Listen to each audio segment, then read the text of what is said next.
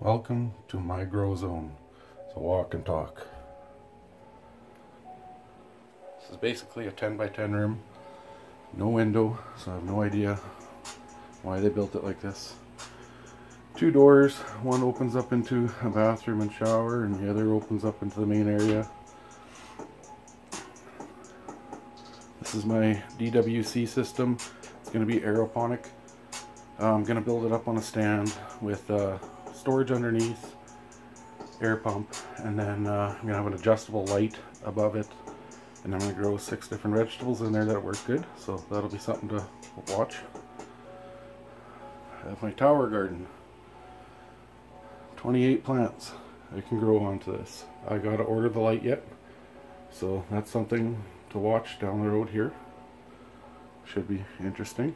I bought it off an old man used, and he liked it but didn't want to keep maintaining it, and unfortunately he used it outside, so it doesn't look that pretty. Here's the fertilizer factory for my room. I used to have a bigger tank. It started to get close to leaking, so we replaced it out with this one's a bit smaller, so some of these are going to go to a different home. I have an FX4 underneath running right now. I just did a water change and put that wood in there, so the water is a little milky. But off that FX4, it's going to pump into a water station that I want to have over here. And that water station is going to have a gravity feed. You can see that 5-gallon pail there with a tap on it. It's going to gravity feed into my grow tent. And we'll get into that in a bit. But I eventually want to have my garden tower over there, because where this tank is, it's going to move over yet, but I'm going to build a 90-gallon into the wall, so it'll be flush on the other side and stick out a bit on this side, and it'll have a stand, and then above it I'm going to do an NFT system. And if you don't know what that is, research it. I don't really want to get into teaching people anything. I've spent a lot of time and I'm not even pro yet or anything at all. So it's going to feed directly from the tank up into the top, go downhill into a bunch of different ones, a couple times zigzags, and back into the tank. Each level is going to have lights, so it'll all work really good. I'll have to find out exactly what plants will love the nutrients right off that tank. And then when the grow tower is in that corner, the water will be pumped into my water system, where it's going to have a solids catcher, and then the water will be then pH'd properly, or nutrients added, and then put into the tower, and then I can still fill it back up again, do what I need to, and then turn it on to the grow tent. This grow tent, I have a few plants in there, have some seedlings going. I have 2-fan system. I like to change it up every once in a while so the wind's blowing different directions from different height. Heater in there. My little light rack that I made. I don't know if you've seen it in another video, but it's easily to adjust and it stays. Push it back down. Stays. So it works pretty good that way. I have an air purifier. It's a little USB device blowing air out of here.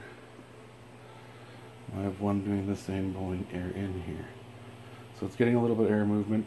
Everything kind of shuts off at night to simulate, you know, kind of how night is. The moisture goes up a little bit and heat goes down and wind slows down. My power station, it's a backup battery. I have the heater and fans running differently so that when that backup power kicks in, only the lights stay on, and it works pretty good. It actually became beneficial yesterday for my fish tank and for this, because we did have power surges. There's going to be my little seedling area, or for microgreens. I can put that light on a timer whenever I want in different heights and do all sorts here, and this is where I sit and do all the stuff I need to do. So yeah, it's going to be an interesting couple of years to do this room, but eventually here it's going to be all wrapped with that plastic walls that they use in restaurants, and then total moisture proof, so nothing else in the house is going to have issues. I'm going to eventually, in the ceiling here, in this area here, I'm going to build a shelf so I can put a air conditioner up there, pipe the heat right out the wall, and then same with the tent when I need it. I'm going to get that fan system, and then it's going to be piped right outside. This is my house. I can do this. I've been dreaming of this for about 6 years now, and I've said screw it, gonna get it done. Eventually I'm going to put a bathroom fan in here that's on a sensor that does humidity and heat. So if it starts to get bad in here, it'll turn on and suck some air out. So it'll be a bit of power I have to bring into here, but that's alright, it's my house. Along this wall here, this entire area, there's water lines so that I could actually bring water in here if I wanted to, or just open the door and get water out of the shower, which is very simple, but who knows, I might bring it in here. But I even have backup. If you guys don't have something like this in your grow room, probably should. I heard this thing beeping that the battery was dead when it was buried under a bunch of stuff, and I heard it all the way upstairs, so might as well throw one in your room. It doesn't hurt. So if you think this is going to be pretty cool, then, you know, like it, share it, subscribe to the channel. Let me hear what you think and type it in the comments. You can see I got a bunch of extra lights, and I have fans. I'm gonna be pretty prepared. I got backup power, timers, all sorts of stuff in here. So follow me over the next couple of years to see how this goes. And in spring, I'll definitely show you my garden outside that these guys fed last year, and I had an amazing garden. So I hope they'll do the same this year. Thanks. Bye.